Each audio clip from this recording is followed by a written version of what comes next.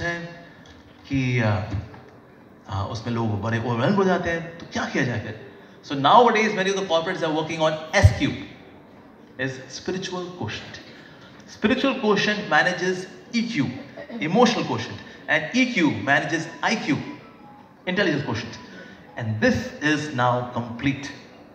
तो इसीलिए स्पिरिचुअलिटी को भी लाइफ में लेकर के आना चाहिए. And we see some great spiritualists, whether it is Andal, whether it is Kunti, whether it is Draupadi, Gargi, so many glorious ladies who are thoroughly spiritual.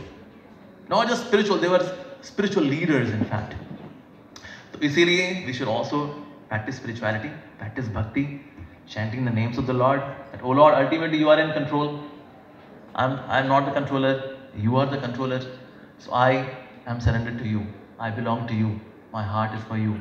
My consciousness, my feelings are for you. Oh Lord, please kindly accept me. Oh,